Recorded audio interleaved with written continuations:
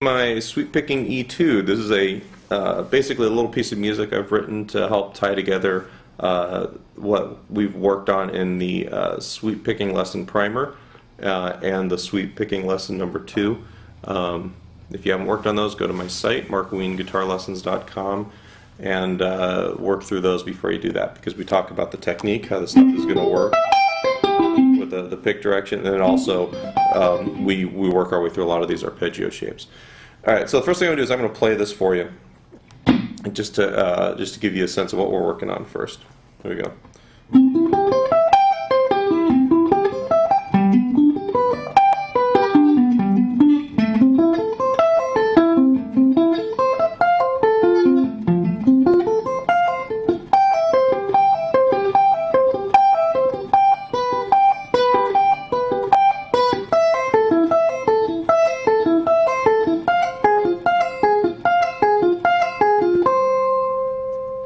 Okay, as you work on these, you're going to want to do it a little bit slower. Make sure you're more definite with the rhythms. For most of this, just as a quick description of the right hand technique, with the sweep picking, you're playing all one direction until you run out of notes and have to come back the other way. You want to make sure that you work your way through those other lessons before you do this one. But basically, if we're heading this direction, it's all down picks. And when we come back this way, it's all up picks. And you don't want to bounce the finger. You're playing through the string as smoothly as you can. Okay, so we're going to first deal with our C major shape. The notes are 15 on the 5th string, 14 on the 4th string, 12 on the 3rd, 13 on the 2nd, 12, and then 15 on the 1st string. And then we go back down, we pull off to the 12, go 13, 12 on the 3rd, 14 on the 4th, 15 on the 5th, and then back up the way we came. So that's the C major. And then we're going to play a G major.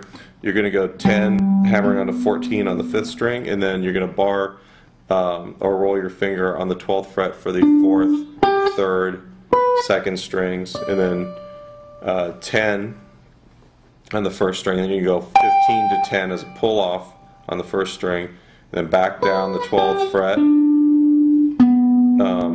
pull off and hammer on the 14, 10, 14 on the 5th string. Then you're going to stop here at the 12th fret on the 4th string. That's the only break in the whole 8th note flow of this. There's an 8th rest, which you'll see in the notation if you go to the site. So that's your G, and then we've got your A minor. It's going to be kind of a similar picking pattern. You're going to start your 4th finger on the A, 12th fret, 5th string. Then you've got 10th fret, 4th string, 9th fret, 3rd string, 10th fret, 2nd string, 8th fret, 1st string. Then you're going to pull off 12 to 8 on the 1st string, go back down 10, 9, 10 on the 4th, 12 on the 5th, and then back up. So you're going,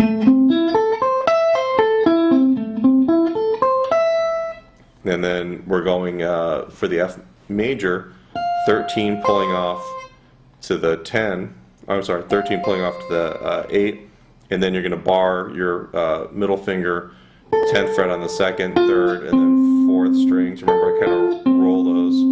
And then 12, 8, 12 on the 5th string. Then we do the bar again, 10, 10, 10 on the 4th, 3rd, 2nd strings. 8, and then pull off 13 to 8 on the 1st string. And then 10, 10 on the 3rd string. And then that's where we move into the 3-note arpeggios. 15 to 12 on the 1st string, 13 on the 2nd, 12 on the 3rd string. All right, we're going to be repeating that 4 times. Your picking is going to be down on the 1st string, pull off, and then you're going to go up on the 2nd and up on the 3rd. Okay, and that pattern is going to continue for the rest of the piece. Then we're going to have, that's the C chord, just played right there, and then we have the G, which is going to be the 15 to 10 on the first string, and then 12 on the second and third strings. Once again, notice I'm kind of doing that rolling bar deal. And then we're going to have A minor, which is going to be 12 to 8 on the first string, 10 on the second, and 9 on the third string. And then F minor. This one's just a little bit different than the F major. We have one note. So we have 13 to 8 on the first string, 9, that's the note that's different, on the second string, and then 10 on the third string. And then you're going to end on the 8, which is like, you can see that's like the 1/4 right there. Okay, I'm just going to play this one more time for you, just so you can kind of see the whole thing in action.